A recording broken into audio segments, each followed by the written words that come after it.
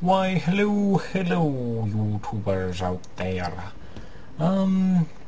This is Shadow Studios 9, or Minecraft Primary Artemis, the wonderful panda in the mysterious suit. And I am here on my world called the Tinkerbox today to show you a programmable combination lock. And now you're looking at this, and you're like, that's one lever. You cannot program one lever, nor is that a very efficient lock. On the second account, you are right. That is not an efficient lock. On the first account, you're wrong, but I made this with only one lock, so it was really easy for demonstration purposes, because a lot of people like to see how these things are made, so let's go with it. So, this is a very expanded out version of what this is, just so I can easily show you people what's going on. So when you want to program something, the first thing you do is you come over here and you set the reset button. You just push that thing, and that goes all the way over here, and that resets this NOR latch to the default state. And the default state right now, and the default state is false, which means this is up. So actually, if we come over here and look, you'll see the door is open right now, because we reset it, which means all the RS NOR latches in the setup default to this being up. But when you want to go and program the lock, what you do is you go over here and you flip the program switch. Now what this does is it sends an input into this AND gate.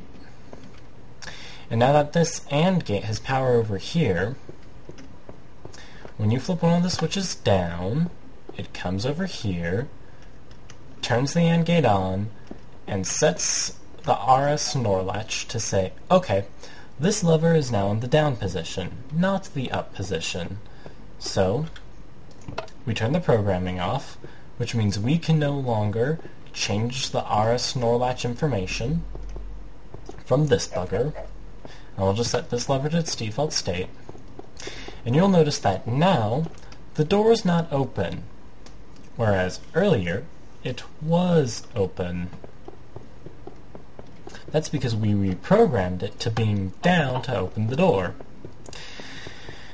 And this big thing right here is the XNOR gate. I believe it's the XNOR gate. And what this says is if two signals of the same type are coming into it, then it will send out a true signal. And sends out that true signal to the door. So this is hooked both directly into the lock itself, and it's hooked into this data from the RS NOR latch. So it's always reading the RS NOR latch and it's checking, okay, is this on or off? And when you reset it, of course, the default state is off, but we programmed it to be on. So it remembers, okay, this specific lever's on, and so when this lever's on, it feeds it through here and goes, okay, these two are now the same, you have correctly entered what you programmed in, you may now enter your door to nothing. Congratulations. And now, you may be thinking that's kind of impractical, but if you actually look over here, I built kind of a compact version. It's only, the whole thing is like 3 blocks wide, just comes back here. It's the same thing, just a much more compact version, so it would be harder to show you guys what exactly is going on.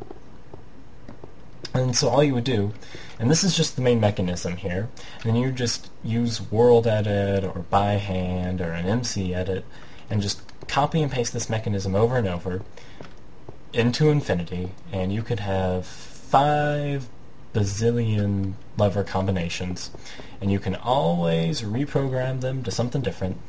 Say if you're not feeling up, up, down, down, up, down, up, up, you can change it to down, down, up, down, down, up, down, up, down, down, up, down, up, down, down, up. And of course you would have this inside your little humble abode so that not anyone could just walk up and reset, now your door's open, haha, joke's on you. Actually, the door's not open because we left the switch on.